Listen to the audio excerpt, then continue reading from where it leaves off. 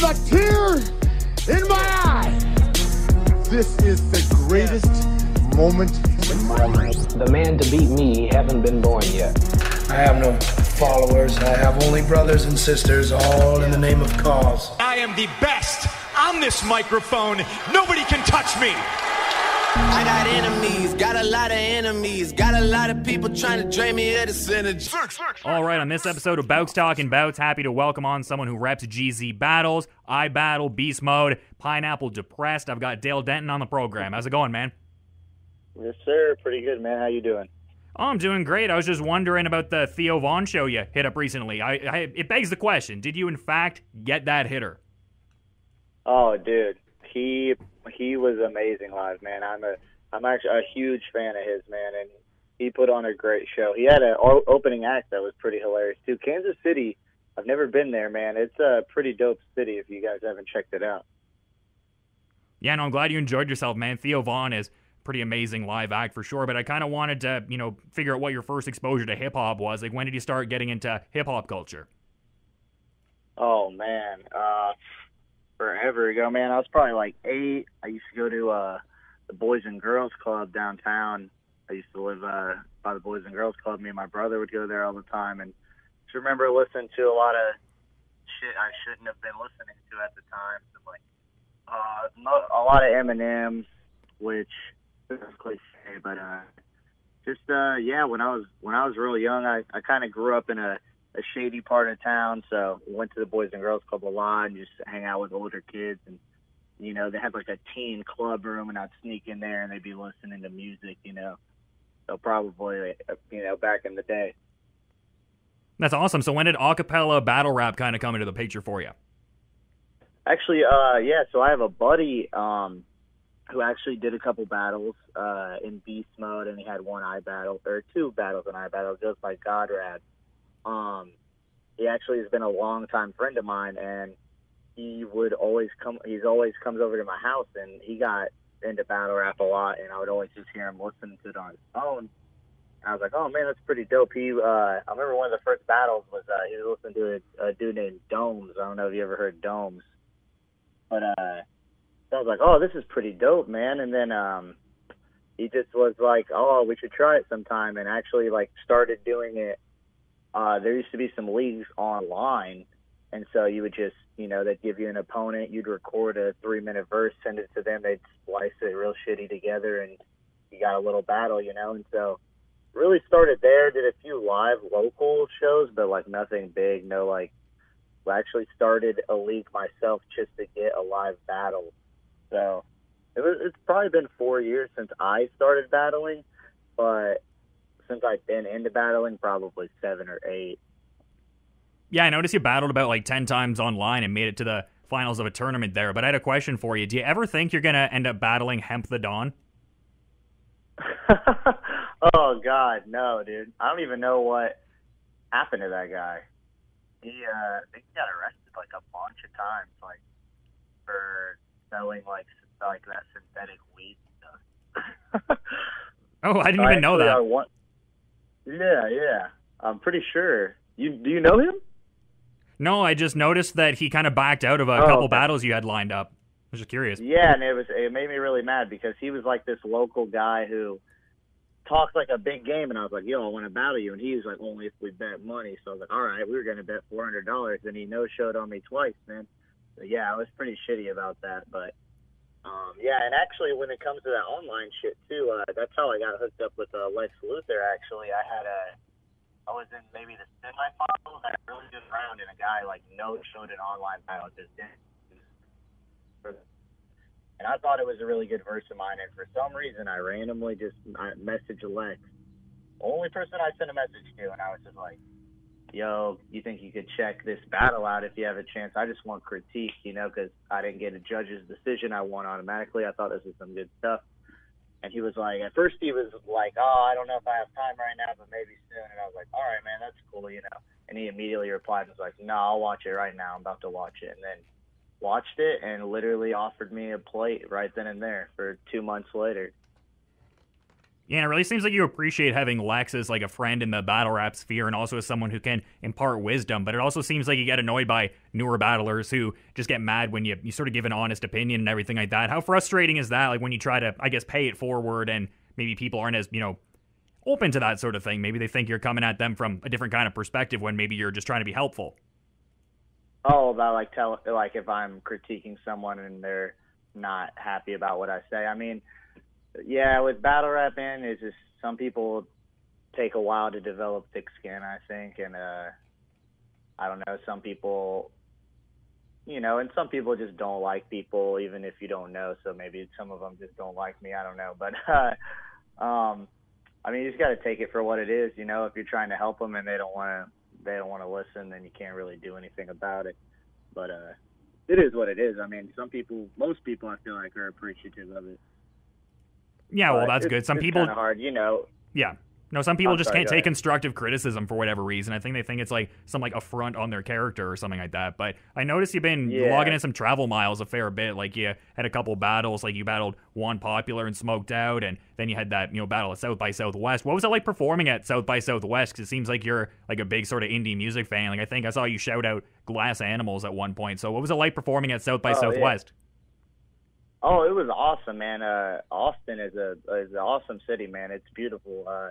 The venue was amazing, man. It was on top of a rooftop, and they had like a little stage and these lights, and it was awesome, man. The whole weekend was really dope. I am a big indie music fan. Glass Animals is one of my favorite bands. I think a lot of people just think that like most battle rappers, I'm gonna listen to rap, but that's like I don't listen to rap as much as I probably listen to indie music, but yeah, no, I've had great conversations with people. Like, I mean, Essam, for instance, like he has a lot of great indie bars, and we were talking a fair bit about that. But it seems like you really dig like Mac Miller and Frank Ocean and Chance the Rapper and everything like that. But am I correct in saying that your favorite band is probably Arctic Monkeys? Ooh, it would be close. I would say that it's got to be between Arctic Monkeys and Modest Mouse. Modest Mouse is just not as consistent with cranking out music. Arctic Monkeys' new album, though, was kind of weird. It was like a concept album about a hotel, and it was kind of weird, but I go back and forth, but they're definitely up there. Actually, my girlfriend of like 4 years now, our first date was actually, I took her to an Arctic Monkeys concert. Yeah, you pulled a sly maneuver. You got like the old spare ticket on deck sort of thing? Yeah. Damn, bro, you do your research. I try to, keep my ear to the ground and everything like that. But I also noticed you had your English teacher from high school at a battle event, and he was kind of talking to you about battles. Did he impart any worthwhile ideas onto you at all, or? He did talk to me about it, and yeah, he was just like, he had messaged me, and I just hadn't got back to him, and he was like, hey, man, he's like, I think it's really cool what you're doing. He actually gave me advice and telling me to try to stray back from the like street stuff and be more of like what people think I am. But yeah, he thought it was cool, and he was like, I think it's really cool, and he's like, I write for a living. He's like, I could always give you advice. But he was also my wrestling coach, so. Oh, no way! So you have like a bit of an amateur wrestling background then, eh? Yeah, I wrestled in high school. Yeah. I went to semi-state my senior year. Oh, that's awesome. I noticed you were commenting on the GSP versus Habib fight, but I didn't know you were coming at it from like, an amateur wrestling sort of perspective. That's cool. I didn't know you were a grappler there. Yeah. I got a couple like small offers to go wrestle, but it wasn't anything big. And I did it like throughout my high school. I was pretty solid, but nothing too crazy. I went to semi-state, and I lost to the kid in the first round who ended up winning the state. He was like a 3-time state champion. So, but yeah, I've always loved wrestling, and like I did for a while after wrestling think about getting into MMA, but it just never came to fruition. But I know how important wrestling is in it. So. Oh, I mean, it's like one of the great bases you can have for sure, because there's that work ethic that comes with it too, whereby like you can apply yourself to learning the other disciplines too. Oh yeah, call it 6 minutes of legal torture. Yeah, and then you had that bar in the Red Flag battle where you said, I'm pulling a Dana White. You ain't going to put up another fight after your Pride getting taken, which, as a Pride FC guy, that's a great reference. Pride never die. Yeah, thank you. That those are always those small bars that I just I call it a filler punch, you know, where I don't want to just put in some filler, so I'm trying to throw a little jab, and then it automatically, like, it'll hit bigger than my final punch. It's those ones like that is one of those I remember. You know, you mentioned your wrestling career and everything like that, but I also noticed you had a bit of a different title to your credit. Are you and Luke Nukem still the beer pong champs of Smitty's house? Yeah, man, and that was a pretty awful tournament. We were playing outside. It was windy. It was windy as fuck. Luke Nukem is a crazy man. That guy was up for like 36 hours last year, I'm pretty sure, at the Wave 2. Yeah, he's pretty crazy. I woke up early. He had still not went to sleep, and I don't think he slept until after the event. But yeah, we are, as far as I'm aware. Last time I was at Smitty's, we didn't play, so I mean, yeah, well, I think so, man. Might have to hit him up. We're gonna have to defend that. Yeah, I got to get some defenses under your belt and everything like that. But it seems like you're also interested in like getting some art going on as well. Like you painted a picture of your dog there. How long have you been, painting and stuff like that? Oh God, see, I am actually far from an artist. I'm pretty terrible at it. That was actually a Christmas gift to my girlfriend because she actually loves painting, and it was a whole. You send in your picture of your dog. They like sketch it out for you. You come in and paint it, and then they serve you alcohol, so you get drunk and paint your dogs. And we both love our dogs, so I was like, "Oh, perfect gift," because she likes to paint, but she doesn't do it that often. I just took the bullet. I'm actually a terrible, terrible artist, and I tried, Yeah, well, you're doing your best. There's nothing wrong with that. But I was kind of curious, with your yeah. Sorry, go ahead. No, I was going to say, I do appreciate the arts, though. I just can't do it. But, yeah, of course. Yeah, no worries, for sure. And I was just wondering, based on your name being, Dale Denton, as you're battling and everything like that, what's the best Pineapple Express bar that you've ever heard? Oof. I think I had a pretty good one, and Red Flag had a very good one. I can't remember word for word what Red Flag said, but he was mentioning how Dale Denton is a process server. Oh, yeah. Something about... of course, it makes sense because anytime you're serving somebody, you're pretending to be someone else. I'm pretty sure I butchered it, but it was a really good bar. And then I had a bar against Sweeney where I said, I'm Dale Denton, you'll be Saul Silver at this event because everyone knows you need Dale's help to get this joint lit, which I really liked, but kind of fell flat with the crowd. Oh, I like that too. That's kind of weird. But what do you think factored into that? That was that was my third or fourth battle, and I will completely agree with everyone when I say my delivery still isn't very good, but that was you can only imagine 3 or 4 battles in. So it was just just all the stuff of starting. Good bar, but just didn't deliver it right. Lexx reacted a lot, but not the crowd didn't really.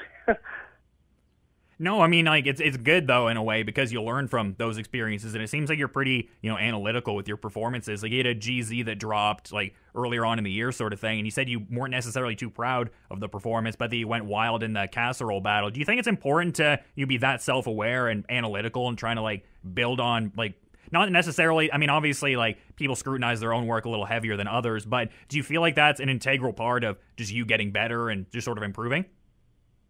Oh, yeah, I mean...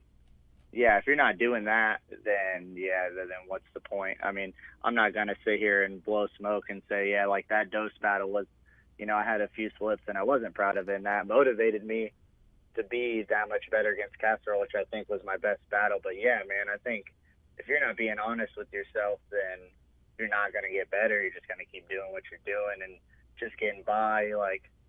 I really care about, because I do have fans, or surprisingly enough. So when they watch my battle, I don't want them to be like, Jesus Christ, Dale, So I'm trying to be the best I can be. So yeah, if you're not analyzing yourself and just think you're perfect 100% of the time, then yeah, I don't know what you're trying to do. Yeah, and I'm kind of wondering, to that point, what your writing process is. If you have any kind of, I guess, defined methodology. Do you kind of, turn on records that influence you and kind of, just write in a closed room? Or you're, hanging out with buddies and certain concepts will come to your mind and then you'll kind of go off of that? Like, is there any sort of defined, I guess, methodology for your battle prep?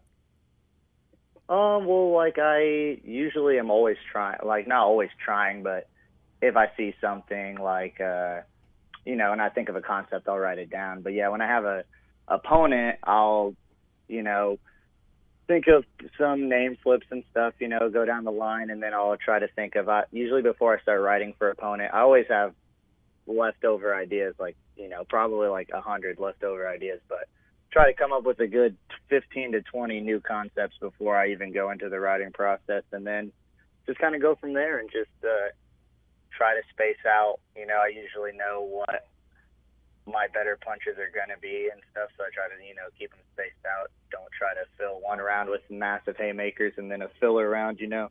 Try to spread it out, but, you know, and I usually typically am, like, I'll think of ideas anywhere, but when I'm writing, I usually am alone in my room most of the time, just chilling, you know. I'll have some indie music playing, like, quietly sometimes, and I always have to have the fan on. Have to have that white noise. Yeah, just like jamming the Decemberist and just like writing like a Hot 16 sort of thing?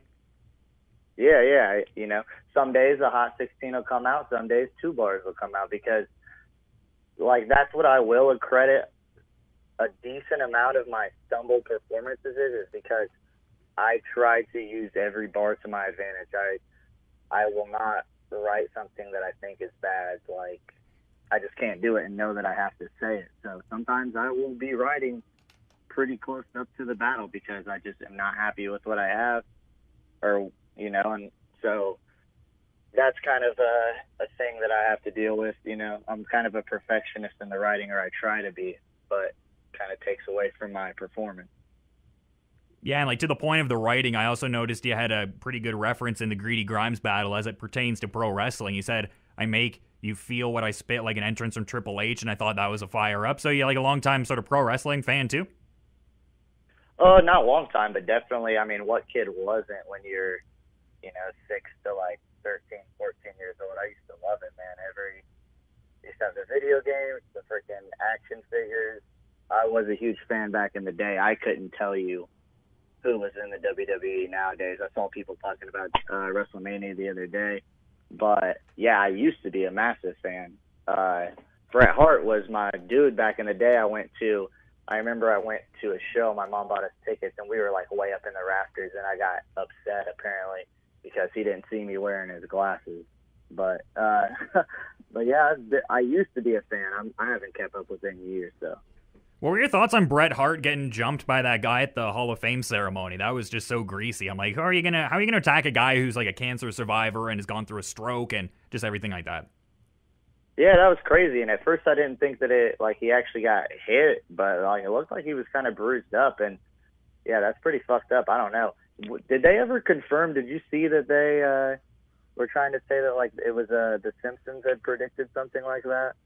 Like, oh yeah, no, I think that was like a Photoshop thing though. I think that's from like 2 different Simpsons episodes, but yeah.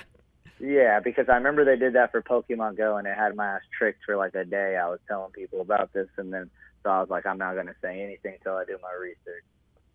Yeah, because I'm pretty sure. I mean, that was like a well done sort of thing. I almost had to double check myself. Like I was like, was that the same Simpsons episode, or was that like a couple different ones? But yeah, the power of memes.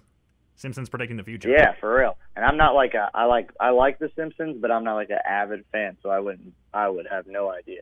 Oh yeah, no, I'm the same way. Like I like the Simpsons, but some people are just so into the minutia of it, and they've got like so many esoteric references, and I'm like, yeah, I don't really know what you're talking about. Witty Smitty, he loves the Simpsons. Yeah, shout out Witty Smitty for sure. He definitely does some good stuff out there, no doubt. But I also kind of wanted to talk about, your day job there. And like to that point, I'm kind of wondering, what do you think gets washed more? Your hands when you're working at the hospital or Hindu rock? Oh, my God.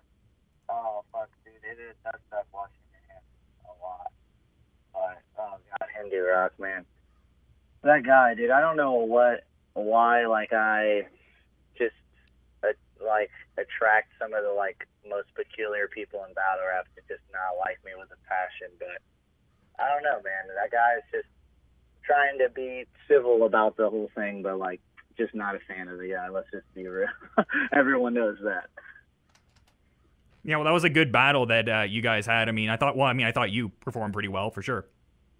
Yeah, I mean, I'm obviously not happy with that third. I had a pretty long fuck up, but I will say that this motherfucker was talking throughout my whole round. I mean, no excuse, but yeah, I liked my first 2 rounds. But I mean, I got booked again, so, and I don't think he did ever on King of the Dot. So I mean, that'll tell you something at least, even if you didn't like that performance. Yeah, no, I mean, the stumble, I think, was like definitely tied to the fact that he was, talking through your round and everything like that. So I think a lot of people that were watching, picked up on that. And I mean, it wasn't like a joke. It wasn't like you forgot your material necessarily. It just got disrupted, I will say, yeah, that as much as I have stumbled in a battle, never will I say that I've choked. I've always finished my material. I've always got it eventually. But yeah, I mean, I did notice that a lot of the comments in that battle were not just the vibe that he was putting off in that battle. Like, he thought that I was like a hometown hero in that battle, but really he was just rubbing so many people the wrong way that they just wanted to see him lose. They didn't even care who he was battling. So, I mean, you mentioned like certain locales you'd want to go to. Is Bots a league you would maybe want to battle for, or? Maybe. I mean, I know that a lot of people, I know there's some bad blood that goes on between people that I'm not 100% sure with, so I would just have to make sure everything was cool. But I mean, as long as they were welcoming and it was a guy I wanted to battle, I wouldn't see why not. Oh yeah, true. Okay, I know what you're talking about for sure. But I also thought it was kind of funny that a lot of people were telling you looked like Miles Teller. Like, how many people do you think were kind of telling you that you looked like him? Dude, I've gotten that. I get a lot of, Miles Teller, Michael Cera. I mean, the classic, people just call any scrawny white guy McLovin, so you get that. And also, Hito Turkoglu, I used to get all the time in high school. He used to play for the Orlando Magic. He's like a Turkish basketball player.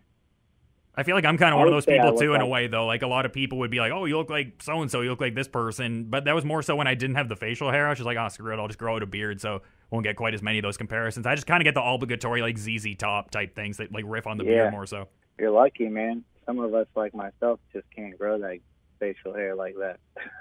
You boys over here struggling with the facial hair. Seems like you kind of struggle with the indoor soccer in a way, though. Like, how many times have you hurt your calf playing indoor soccer? Oh, dude, that was just like, I played a lot when I was younger and stuff, and so we got a team together. It wasn't in that good a shape. Man, first game, it was like I kept hurting myself throughout the season. I paid my $60, so hurt myself first game, had to pull myself out. Let it rest. Second week, go out there, halfway through the game, I'm like, nah, I can't run. And it ended up to where, like, 6 weeks in, eventually my leg was like, I had to go get an ultrasound on my leg because I had busted a blood vessel. So I was done after that, and I haven't played since. I've been trying to get in shape, though, so if that ever does come around, I won't hurt myself. Well, I'm sorry to hear about the end of your indoor soccer career, but you've been really great with the time. I'm curious if there's anything you want to add as we're wrapping things up here. No, man, I just appreciate you having me on and freaking going in depth with those questions, man. I was like, dang. That was dope, man. I didn't expect that.